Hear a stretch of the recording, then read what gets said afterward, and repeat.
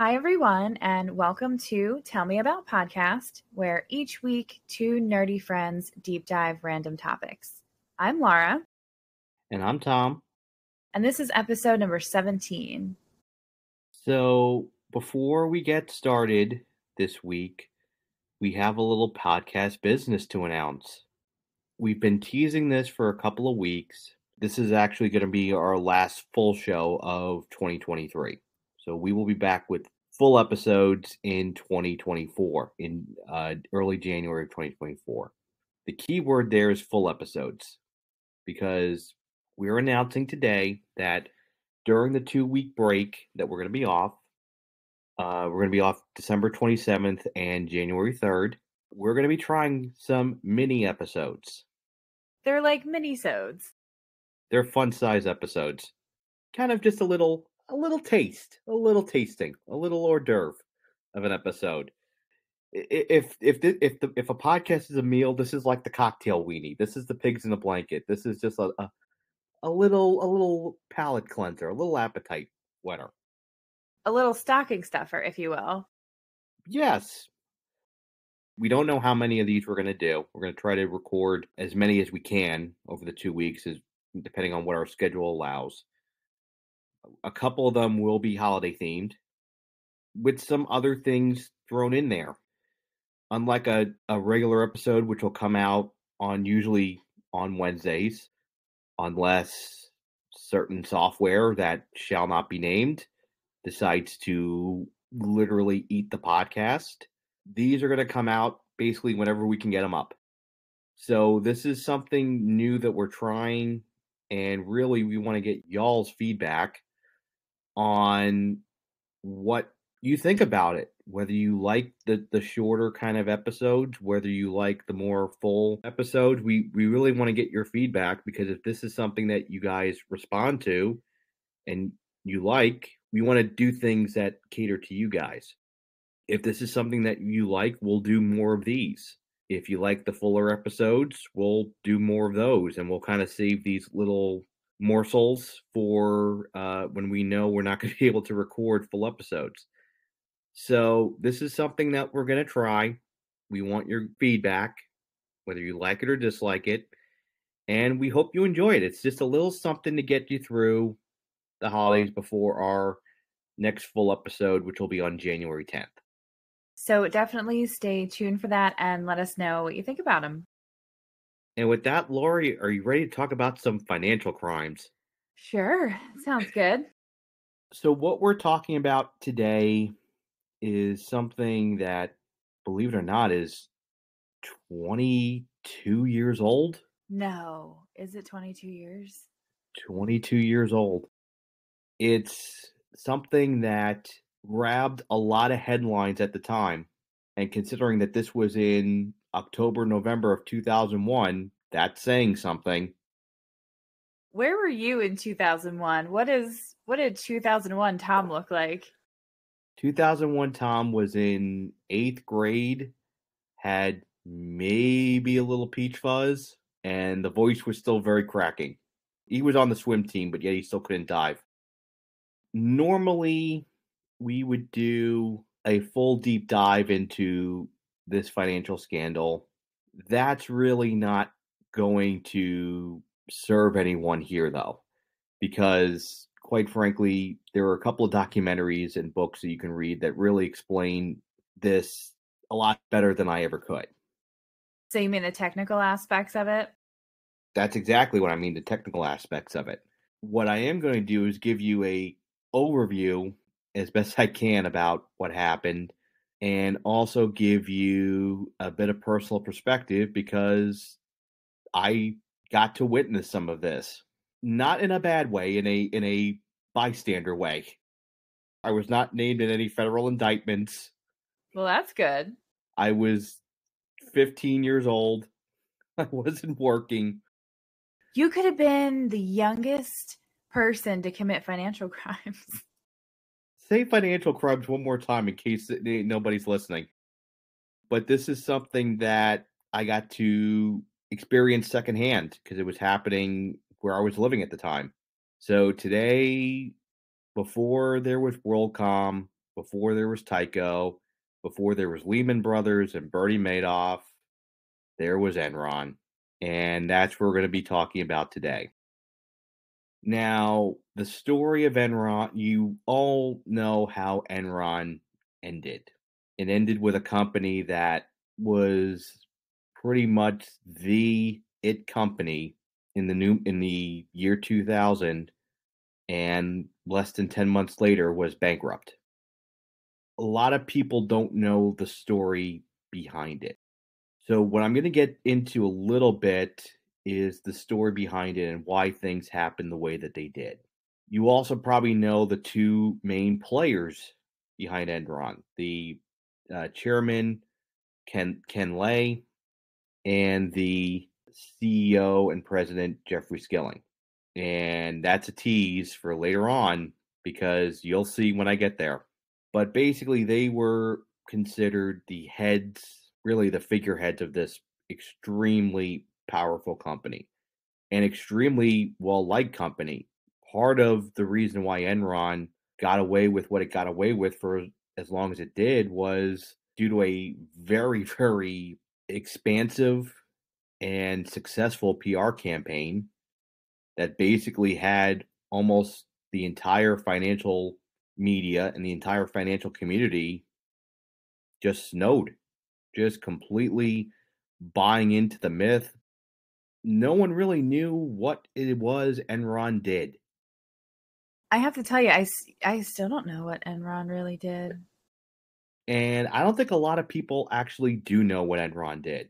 If you've ever seen, and I can't recommend it enough, uh, the documentary The Smartest Guys in the Room, which is based off a book by the two fortune writers who really kind of started I wouldn't say pop the Enron bubble, but started the slow deflation of it in 2001.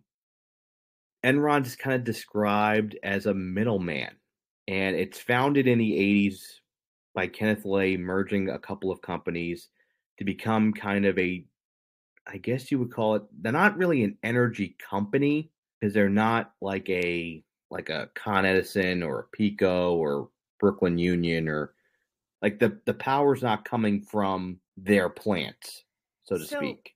my question is there a product that they're selling? It's explained as started as buying and selling natural gas Mm-hmm. and being a marketplace kind of middleman for buying and selling natural gas to, as they describe it, end users. From what I can ascertain, they were, I guess, kind of like the middleman. Like they were the ones facilitating the sale between the pipeline and the energy company. And you're going to see a big part of the problem with Enron is no one really knew how they made their money. I always remember that being a big part of the story, like not knowing exactly how they made their money and how they made their money so quickly and how much of it. I know generally the idea of the story, not a lot of the details. So I'm interested to hear about this. So Ken Lay is really he's the ground floor, and he's building the company up through the first few years.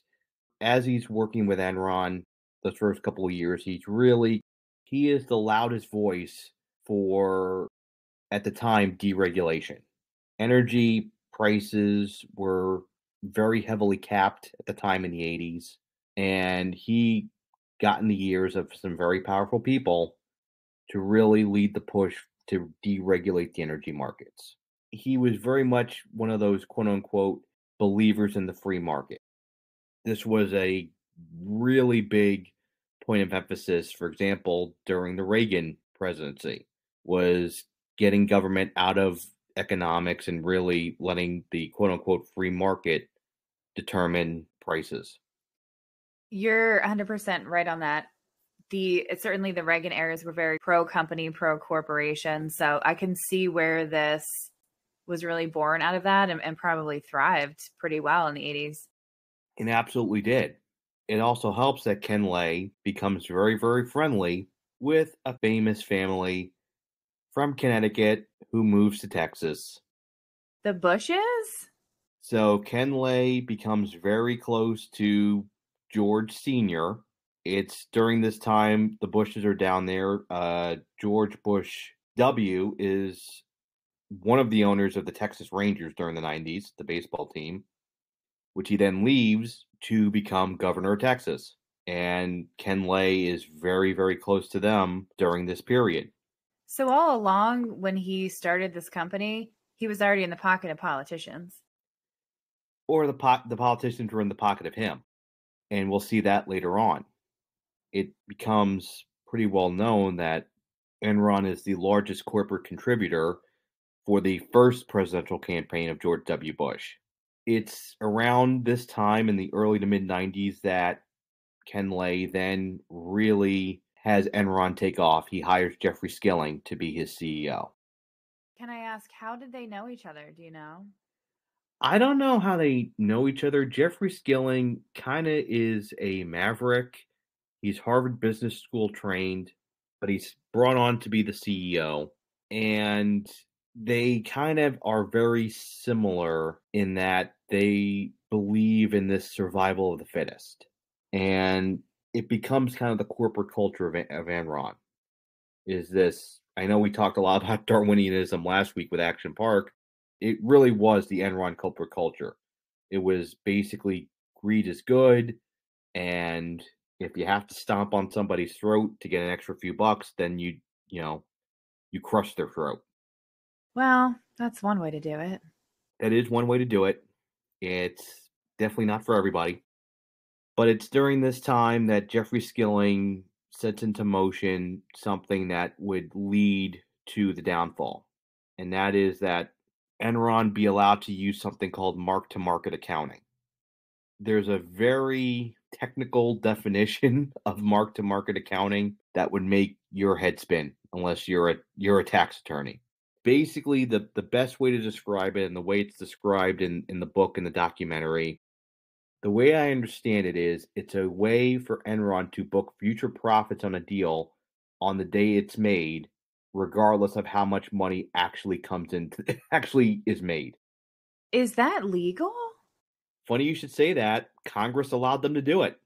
And Arthur Anderson, and you're going to hear that name, the accounting firm and Enron's lawyers signed off on it, said it was okay. Wait, so you're saying that their lawyer signed off and said it was fine. So it's not like they consulted a non-biased party for this. Their lawyer said it was fine. Their lawyer said it was fine. Their accounting firm, which was a very well-known accounting firm, Arthur Anderson, said it was fine. And Congress allowed them to do it.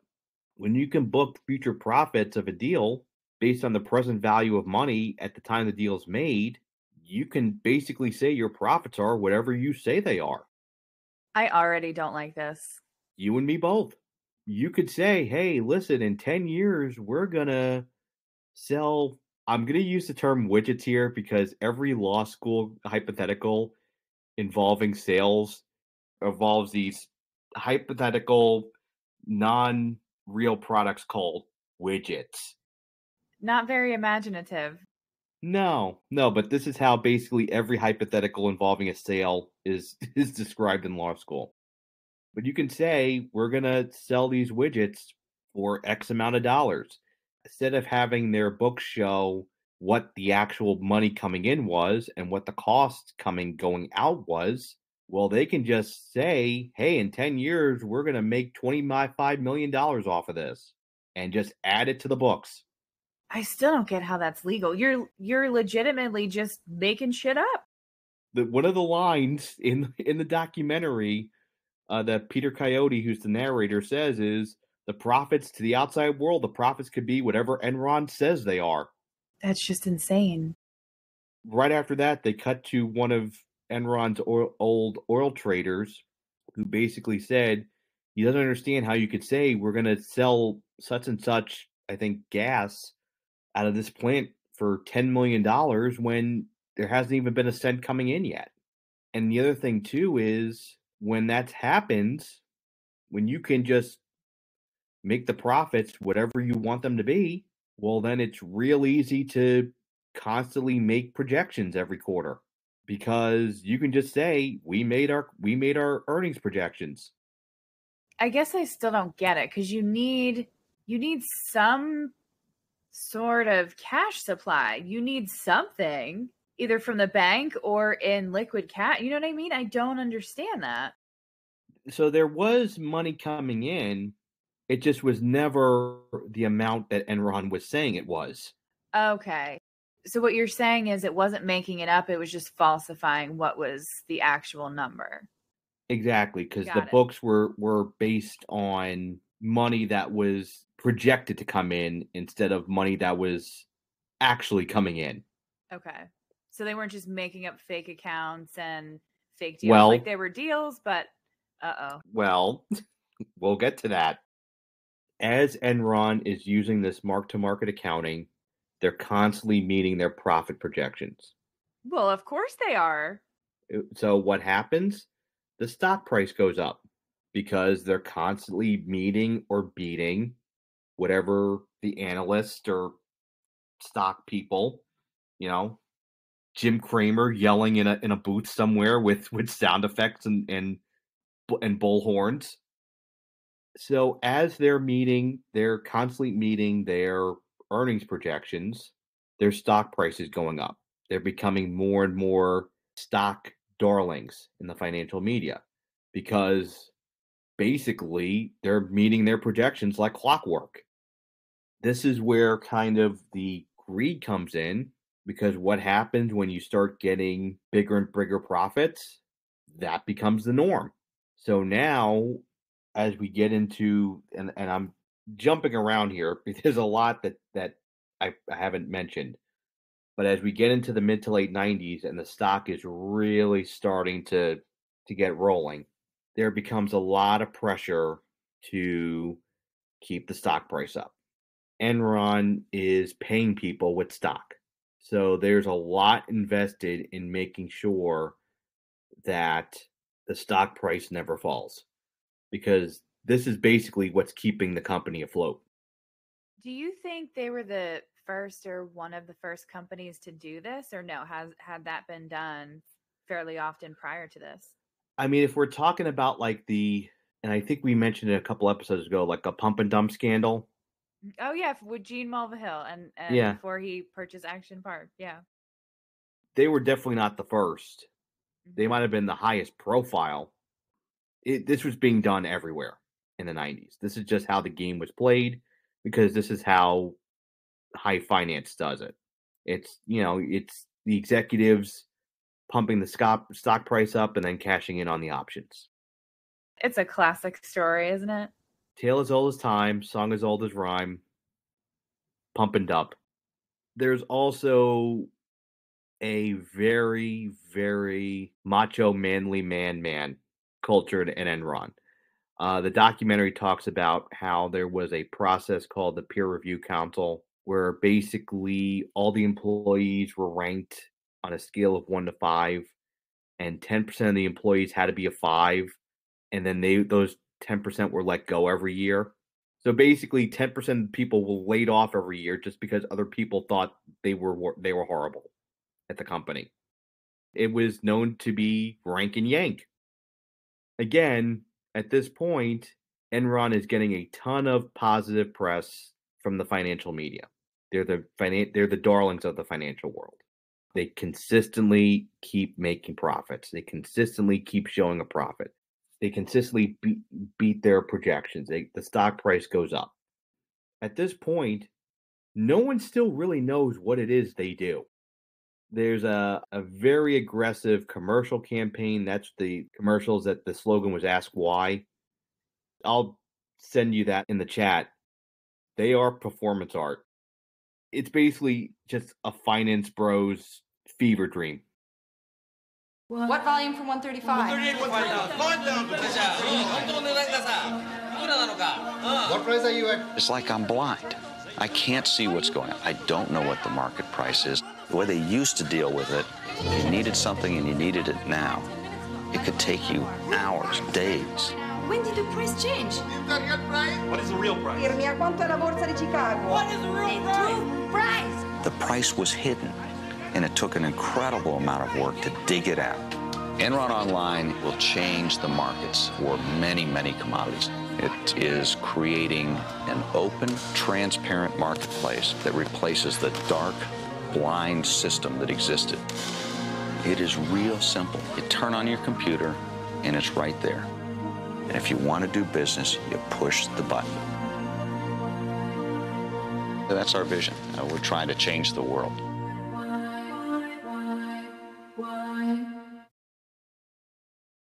So I have a couple of thoughts. First, why? Second of all, you have no fucking idea what this is about. I'm sure it seems like it's about investing or money or something with the stock market. That's the vibe I get. But still not clear on what they're selling or what they do completely. I would just assume investing. And then 3, why were there 3 blind mice? Yeah, well, that's the fable, the 3 blind mice. But what does it have to do with the commercial? I'm just presenting the information. Only a true finance bro sees the symbolism in that. It's probably something about paradigms and the shattering of paradigms. For those of you, this obviously is not a visual medium, as Tom always likes to say. We encourage you to go look this up on YouTube, the Enron commercial. It's essentially a lot of normal people in this office, and like you hear they're screaming and yelling and all that stuff, and then it just cuts to these 3 men in suits with big giant mouse heads, and they have their walking sticks with them, and it's so like, what the fuck was that? What does that have to And do sadly, it was not deadmau5 for any of you EDM and techno fans. I was very thrown off by that. And nowhere in the entire 60-second commercial do you have any fucking clue still what it is that Enron does. No. My best guess would be some kind of investing. Like, that's all I got from that. And you would think that too. You wouldn't think trading natural gas. No. Not at all. And presenting themselves as an energy company. And again, financial analysts, people who go on CNBC for a living, they love Enron because the numbers are always good. Enron was very egotistical as a company. They only wanted to deal with analysts who had strong buy ratings, meaning that they only wanted to deal with analysts who would recommend buy Enron, put everything in Enron. And they would retaliate against people analysts who did not have strong buy recommendations. So one of the interviews in the documentary was I believe a Merrill Lynch analyst. I think his name was John Olson. John Olson did not give them a strong buy recommendation. And basically Enron threatened them. And they said, either you get an analyst who is on board with us and gives us a strong buy recommendation, or we don't do any business with you. And so Merrill Lynch fired John Olson, and soon after, Enron gave them a couple of massive investment banking deals. America. I was going to say, that feels shady. Little bit. But it's the 90s and, YOLO. It's really in the year 2000 that Enron really starts to get into the national consciousness. They're at its stock in a summer of its stocks. If you remember, this was the summers of the dot-com craze, of all the dot-com stocks that were soaring, and then flew too close to the sun. All of these dot-coms soar and then just crash and burn spectacularly. Like, I think Priceline was one of the few that actually survived. Enron, again, they're constantly making their earnings. And the stock price keeps going up and up and up and up. Their stock price goes up 90% in the year 2000. By this time in 2000, Enron has also merged with an electric company, Portland General Electric, which was a big electric and energy supplier in California. California had just at that time gone to a completely deregulated electric market. Enron decides they're going to play around with the electric grid to try and up the price of electricity. Is this like a fuck around and find out thing? Yes, it absolutely is a fucking round and find out thing. Okay.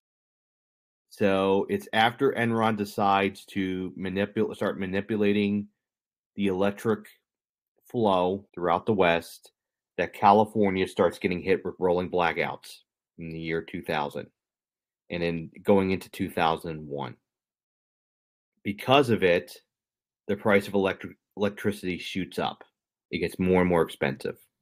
One of the electric traders in the documentary talks about how a commodity that usually traded for like $20 to $30, maybe 50 on a high day, was now trading for like $200-300. So just obscene amounts of profit. And these were all strategies. In fact, if you watch the documentary, they released a lot of the hidden memos and recordings of all these traders laughing about how people were blacked out and people were suffering as a result of their greed. In fact, one of the interviewees on the documentary relates it to I think it's the Stanley Milgram experiment. Basically, it's the experiment where there's a subject who's pushing a button that's supposedly shocking another subject, and as long as they keep telling them it's okay, they just keep shocking and shocking and shock. Now they're actually not being shocked. The person who's being shocked is not the subject of the experiment. The one who's actually pushing the button is the subject of the experiment. It's essentially a study about how far you can push people, even though you may be potentially inflicting pain on them, just to see how far they would go. It was a very unethical experiment. It cannot be replicated, and it's very well studied, and it proves a point. Well, and it just proves a point that as long as an authority keeps saying it's okay, people kept pushing the button. Enron kept saying it was okay because they were making tons of money off of it. Now, and I'm kind of going out of line here, what people didn't know at this point, what no one knew outside of Enron, outside executive core at Enron, is that the company was basically teetering on the brink. There was no money coming in other than what was coming in California, and they were doing everything they could to try and keep the stock price up. This is when the executives start selling. So it's in the year 2000 while the stock price is still high. This is when Ken Lay starts selling. This is when Jeffrey Skilling starts selling. This is when Cliff Baxter, who is another executive that's mentioned a lot in the documentary, starts selling. They start selling all their stock. At this point, did they know, like, was this the Titanic for them? Like, did they know that the end was inevitable, or were they just trying to like right the ship? The internal documents would suggest that they knew what was coming. They could see the handwriting on the walls that they could only keep the stock price up for so long. Like they had tried a bunch of different ideas to try and have money coming in. There was a really infamous deal for video on demand with Blockbuster. Okay, what Mm-hmm. does gas have to do with movies? Not a fucking thing. They also were trading bandwidth. None of those things have anything to do with electric or gas. No. The Blockbuster deal, while it probably was about 4 or 5 years probably ahead of its time, it completely fizzled out. They couldn't get the technology right. Again, it would be another decade before Netflix got the technology right. And that's part of the reason why there's only one Blockbuster left. They barely made any money on that deal. The books say they made millions of dollars on it. Mark to market, baby. So they didn't care what it was. They just needed something to show that they were making revenue. It didn't matter what the fuck it was because the numbers weren't real anyway. Exactly. And that's where the fraud comes in. We now get to Andy Fastow, who is the chief financial officer. And it's a question of whether he did this with the executives basically tacit or explicit approval or not. Basically goes out and creates a bunch of shell companies. Are you telling me you don't think, or that it's like general knowledge that the higher ups did not know about this. Well, and we'll get to that, but he creates these shell companies that basically exist just to do business with Enron. They exist just to hide Enron's debt.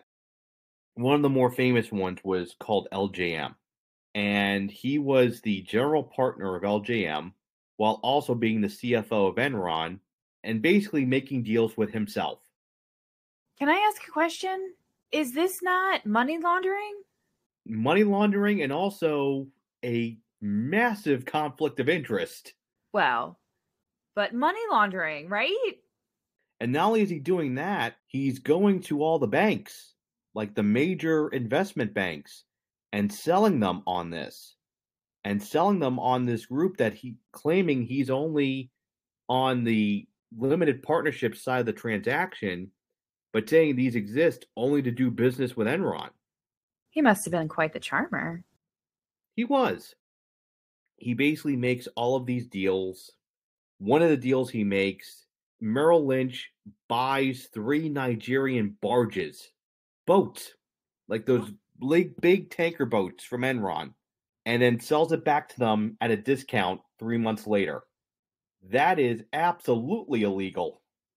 The attorney who would later become the plaintiff's class action attorney for the Enron shareholders basically says everyone knows barges have absolutely nothing to do with Merrill Lynch's business. They're a bank.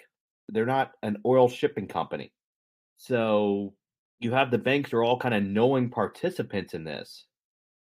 It's a kind of a very much kind of a wink wink nudge nudge, type of dealings here with Wall Street executive types.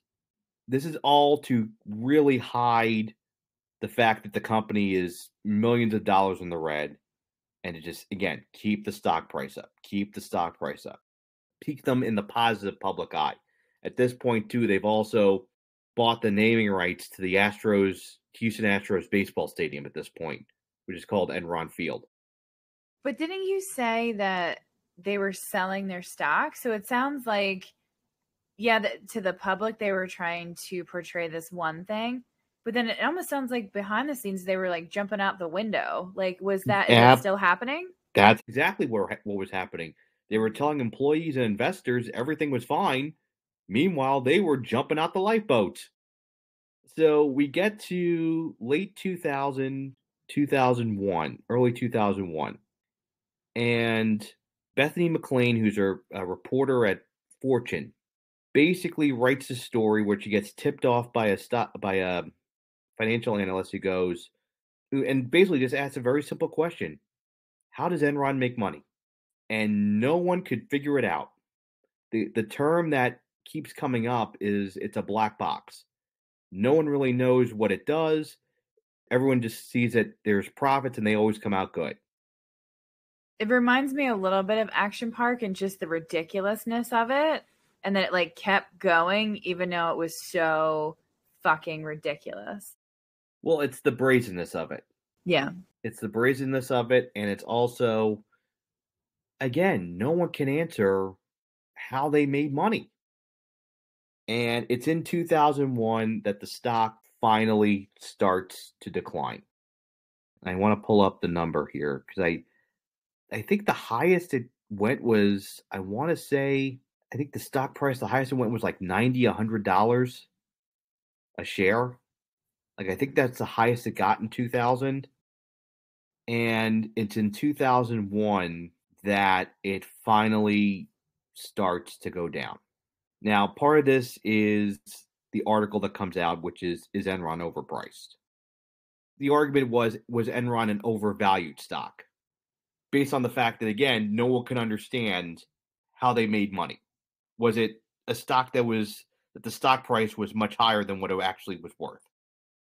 And the reporter, by her own admission, says that, first of all, when she tried to interview Jeff Skilling about it, who always had this public persona of being very open, willing to have a relationship with the media, a lot of times the analysts would say, I'll ask Jeff about this, or I'll talk to Jeff about this. They weren't really analyzing. They were just They were just parroting whatever Enron wanted them to say. While this is going on too, California, the situation in California is becoming very political. The governor is now pushing, at this point, President George W. Bush, Ken Lay's friend, to step in and impose price caps for electricity in California. George Bush refuses to do it, trying to help out his friend.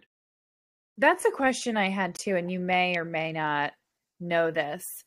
But at what point along the line did it become public that George Bush was connected to Enron? Was it after everything came out? Was it prior to? Was the public aware at all that this was a thing? I think the public knew that there was a connection between them, and also too, there were a couple of appointees that had connections to Enron.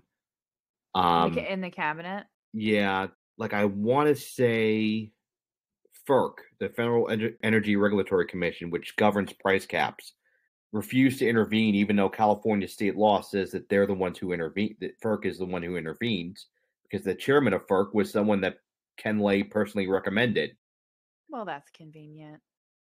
And Ken Lay is fighting so hard against this because he knows this is the only money coming in the door at this point. So he now famously has a meeting with a bunch of important people.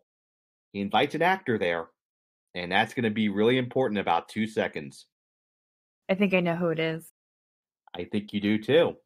You might say you have total recall. What happens is Gray Davis, who could have had a presidential run, becomes so unpopular in the state of California, he gets recalled. And you know what happened when he got recalled? Again, if you're a certain age, you'll remember who won the recall election. I'll give you a hint. One of his campaign speeches was, Gray Davis has terminated California, and now it's time we terminate Gray Davis. This is in part how Arnold Schwarzenegger became the governor of California, is because of Enron manipulating energy prices in California in 2000. I had no idea that those two things had anything to do with each other. And to be fair, it's not the only reason why Gray Davis was recalled, but it was very much a part of it. Now, Arnold Schwarzenegger ended up not being a bad governor, all things considered. He did good things. He did good things. He was actually very environmental. Gray Davis's political career basically was ruined by Ken Lay, in part. He probably never forgave him for that. Probably not. Because of it, we had Kindergarten Cop as the governor of California. I remember thinking at the time how crazy that seemed, and I don't know, it just felt very weird. This is all the things that branch off of Enron. When the California thing calms down, the stock price is continuing to drop and continuing to drop.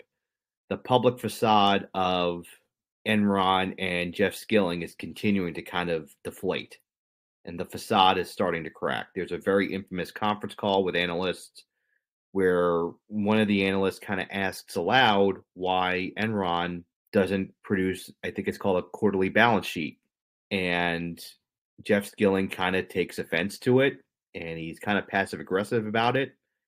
And he goes, "We'll take that under advisement, asshole." He asked about a very simple and normal accounting thing, and he gets all upset. Like that, again, that's not a red flag. And calls an investor an asshole. Yeah. In public. That actually doesn't surprise me as much as like getting pissed about, somebody asking you about a balance sheet. I mean, well, I do. It is very funny in the documentary because they intersperse clips of like all the congressional hearings afterwards. So you see all these politicians. So you call them an asshole. We're getting upset about the wrong thing here. But at the time, this was quote unquote uncouth behavior by an executive. Again, the stock price continues to drop. All throughout the summer, the stock price drops. They're kind of the last hope for Enron, that there was some buzz that Ken Lay was going to be asked to be, I believe, Secretary of Energy under George W. Bush. Unbelievable. That was going to be a major announcement. Instead, that doesn't happen. Instead, Jeff Skilling resigns as CEO. That's the announcement. That's a turn of events. Exactly. And as someone, again, it's mentioned in the documentary, when you have an executive resign, it's not abrupt. There's usually like a winding down, there's a whole, parade, there's a year of celebration. Unless it's attached to some kind of scandal or embarrassment. Yeah. Exactly. Basically a transition of power, and there's a transition of roles, and no one really gets their dander up. But it's after this that now red flags are being raised inside the company by the rank and file workers. It's at this point where there's a whistleblower by the name of Sharon Watkins. She had been sent to work for Andy Fastow, the CFO, and she was the one who notices the accounting irregularities with all the dummy companies. And she actually sends a anonymous letter to Ken Lay, essentially warning him. Or she thinks she's warning him. I guess that's the better word. Did she think that he didn't know? Yes. Okay. Well, that's a little naive, though. Isn't it? I wouldn't say it's naive. I think you're just, at that point, I would imagine, you're not even thinking about being naive. I think you're just trying to think about what you would do in that situation. If you were to go to anybody, you would go to the top. I get that. I don't know, maybe I'm just too cynical. I would think that the CEO is aware.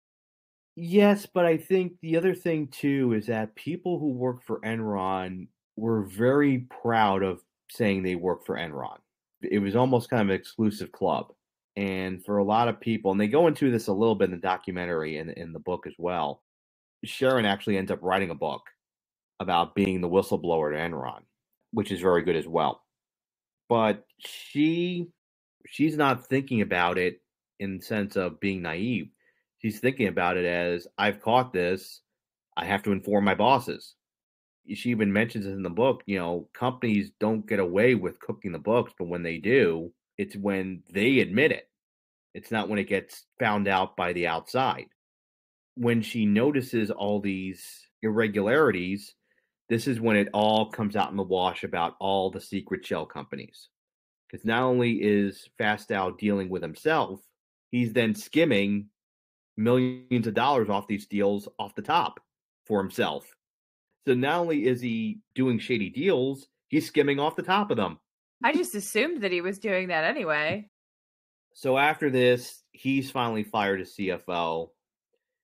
About a month later, Ken Lay announces, I think a couple of days after 9/11, that there's an SEC informal inquiry.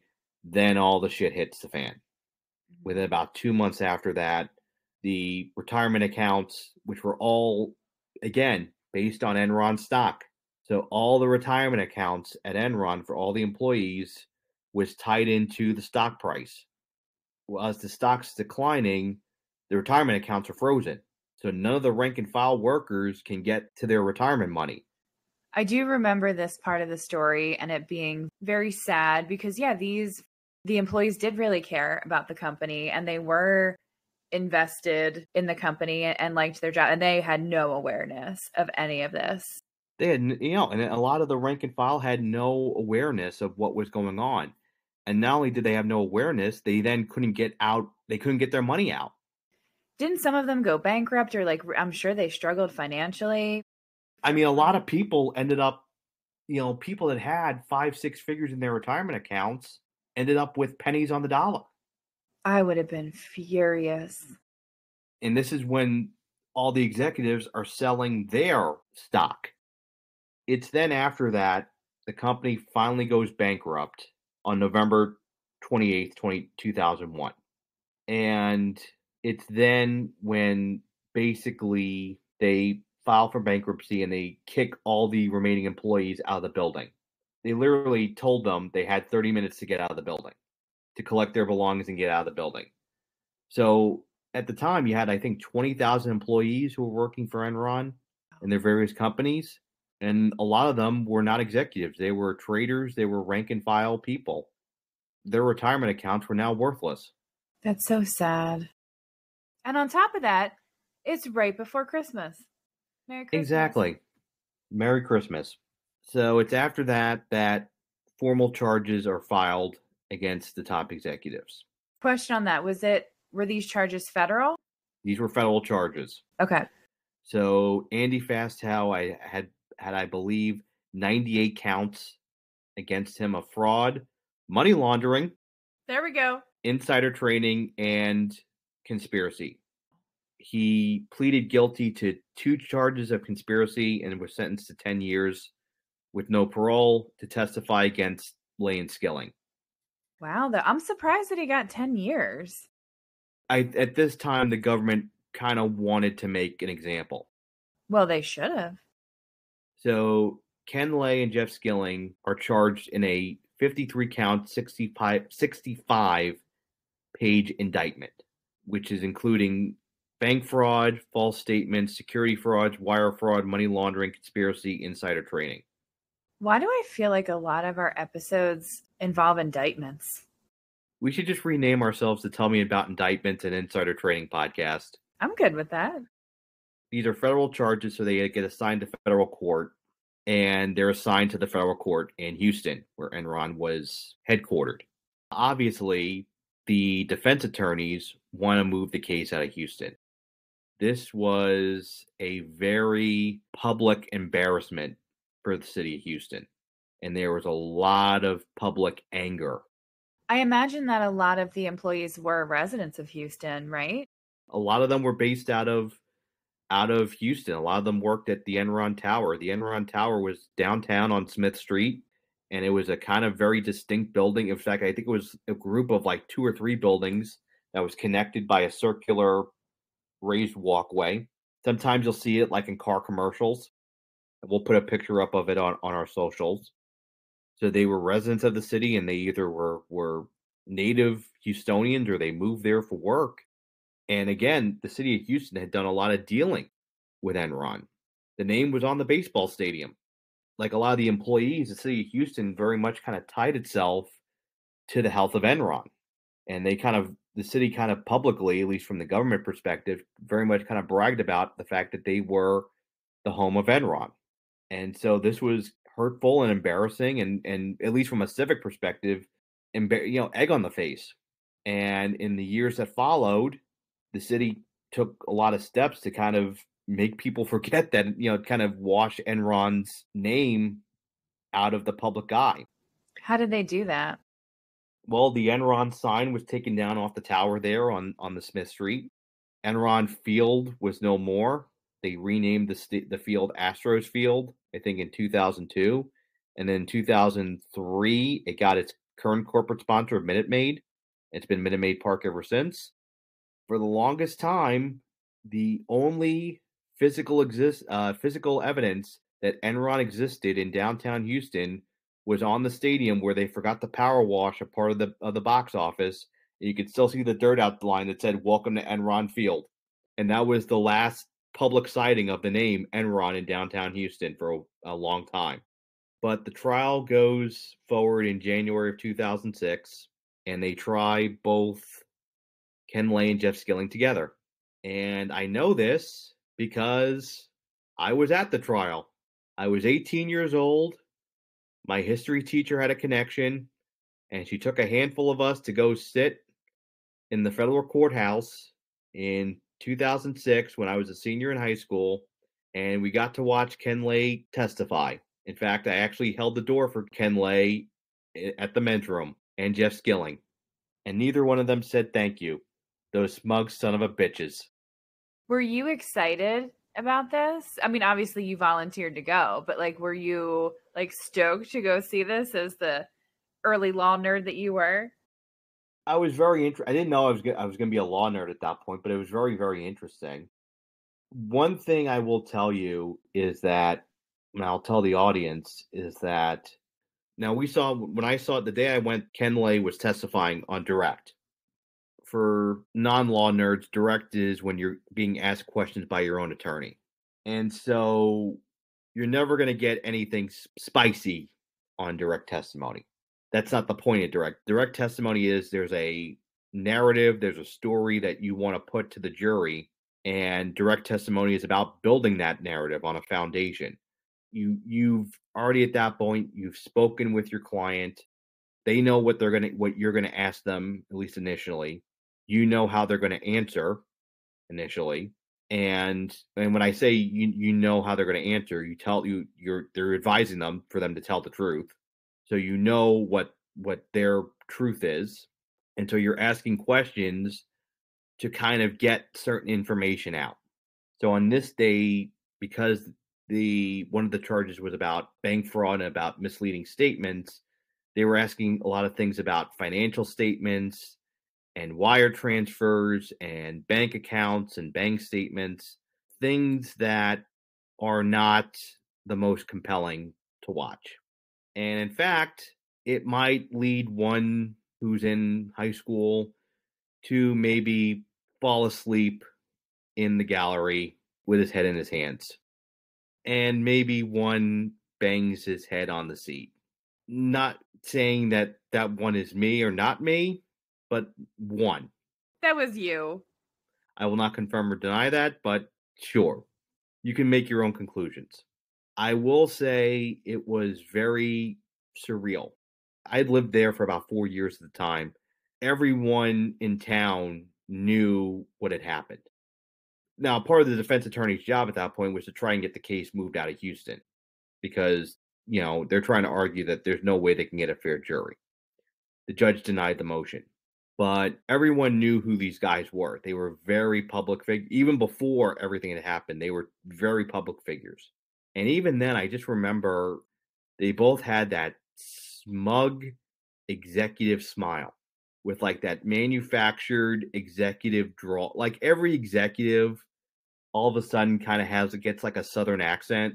Like when they become an executive, like they get this just generic with like just a tiny little, like they talk like this about getting your numbers together. There's like an executive Southern drawl that every like major executive gets when they become an executive, and they had that, and they had these smug, like they thought there weren't going to be consequences for them.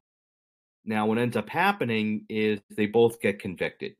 Ken Lay gets convicted of security and wire fraud. It was a maximum of 45 years of prison. He dies in prison before sentencing. That would have been the maximum, but we'll never know. He dies before he's sentenced. Intentionally or unintentionally? We don't know. Gotcha. Skilling was convicted of 19 of 28 counts. He did get acquitted of insider trading, but he was sentenced to 24 years and 4 months in prison.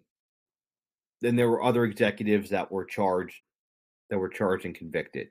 16 people pleaded guilty for crimes committed at the company, including Merrill Lynch employees, the ones who had the fake sale about the Nigerian barges, but that was also then overturned on appeal. So 2 questions on that. Were all 16 people executives at Enron? They were executive level? I believe they were executive level, but also some of them were the Merrill Lynch employees. Right, that was my second question. Yeah, who were part of that Nigerian barge sale. Was there any other company that they did business with? Were any of their employees tied to this? Well, Arthur Anderson, the company, was actually convicted of fraud. Okay. Or found guilty of obstruction of justice. Because as the company was going bankrupt, they started shredding paper and deleting emails. They got their conviction overturned on a technicality, but by that point, the reputation they had built up was now in the proverbial shitter, and they end up basically declaring bankruptcy and going out of business. Is that what happened to Blockbuster? Blockbuster went down a different shitter. No, I get it, but that's wow, something to think about. The road not taken, when Blockbuster Video could have been thrown in the slammer for obstruction of justice. Yeah, they probably did get the better road of just slow and steady decline. But that is kind of the story of Enron. So it's a long and winding road. I don't know if this made any sense. For the 3 people who are still listening to this, I appreciate you. But it was definitely something. It was a wild time to live in Houston because pretty much everyone had some sort of connection to Enron, whether as employees or whether they knew employees. There were a lot of people that were very, very hurt by what Enron did, and quite frankly, took it very personally, as they should have. Did you or any of your friends know anybody that worked at Enron while you were living in Texas? I did not, but it was a very wide net, and so it was very hard to find someone in town who did not have an opinion on it and didn't have a negative opinion on it, because it was so egregious, so blatant, and it's just a story. It's a story about numbers, but it's also just very purely a story about greed and about how, for some people, the world is not enough. And again, I think with this too, it really blows my mind that this was allowed to go on as long as it did. And there was obviously certainly people covering this up for a very long time. There are supposed to be people along the line who question this, whether it's the analysts, whether it's the media, whether it's internally the executives, the lawyers, the accountants, the board of governor, the board of trustees. Someone along the line is supposed to say, wait a minute. Someone who was supposed to say no never said no. They all just went along with it. Do you think part of that is because of their connections to politicians? I think it's connections to politicians. I think it's connections to the business world. I think for a lot of these people, this was just doing business. And too, back then, if you remember, like this was very much especially I imagine in Texas, it was very much a good old boys club, old white men club. So I think they protected each other to some degree, no? I mean, down there, with terms of the Enron executives, yes, but you're also dealing with, you know, New York bankers and LA bankers. That's a different type of old white boys club completely. It's very interesting because when you see the video, the leaked video of Andy Fastow selling the illegal cell company to, I think, Merrill Lynch, and they show him looking around the room, and it's a diverse crowd. There's pasty old white guys, there's skinny old white guys, there's skinny and pasty old white guys, there are skinny and pasty old white guys with thinning hair, there are skinny and pasty old white guys with thick hair. That sounds like the shittiest Dr. Seuss rhyme I can imagine. Yeah. But the point is, it's an old boys club, but it's a different type of old boys club. And they were all really happy to go along with it because there was money involved. And one of the real interesting things, if you ever get to watch the documentary, is seeing the footage of all the congressional hearings about this. It's amazing to see. This was truly a bipartisan issue. The indignation about this was truly bipartisan. I mean, you had Strom Thurmond dunking on Ken Lay. I mean, Strom Thurmond was already like 120 at this point and still serving in Senate. And even he was taking pot shots at Ken Lay. What was the target of the congressional hearings? Was it just to investigate how they got away with this? Because obviously they had the federal charges. The congressional hearings were all in like 2001, 2002. Okay. After the bankruptcy, but before the charges. So basically, this was like the precursor to the charges. Okay. They were just investigating how the financial irregularities in the bankruptcy. So this almost bore the federal charges. Yes. Okay, got it. So this is where you have Jeffrey Skilling testifying before Congress. This is where you have all the Merrill Lynch bankers testifying before Congress. And the bankers all look white as a ghost, because there was a moment where I think one of the Merrill Lynch bankers says, well, we relied on their financial statements at the time. And then I forget the congressman. I think it was Carl Levin from Michigan. It was a Democrat from Michigan. He goes, I want you to take a look at this email. This is exhibit whatever. And he says, you said Enron loves these deals because they get to bury their debt.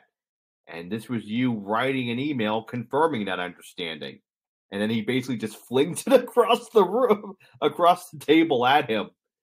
It's a very much fuck around and find out. When Jeff Skilling testified, they ask him about other executives. They ask him about his closest friend. I mentioned Cliff Baxter before. Cliff Baxter, who very much his self-worth was really tied into his work at Enron. And he was one of the executives that had taken money out, but was also trying to fight against what was happening.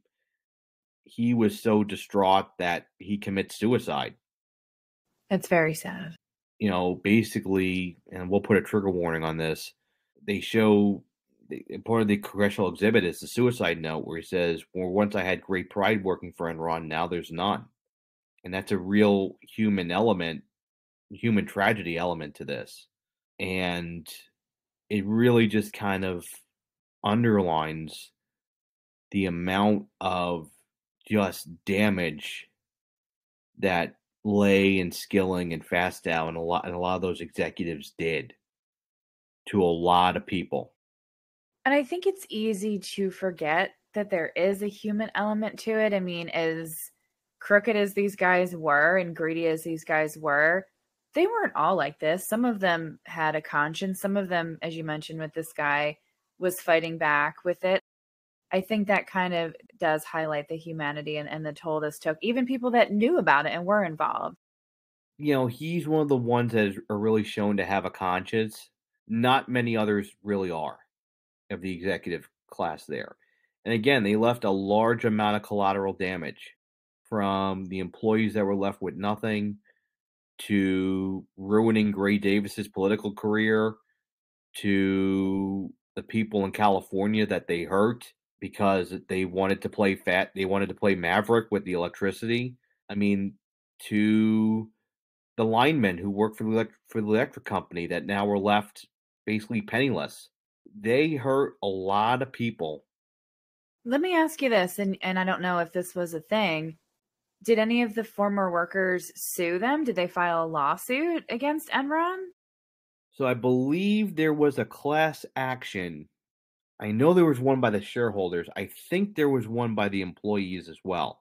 And I also think, I want to say, I think they by court order, they had to set up a fund to remunerate the workers in some extent, or to some extent, to basically that they would get at least some monies back. How much they received, I don't know. It definitely would not be the first time that there's a ruling against them and then the company just doesn't pay. Yeah, and whatever it was, no matter what they got, it wasn't enough.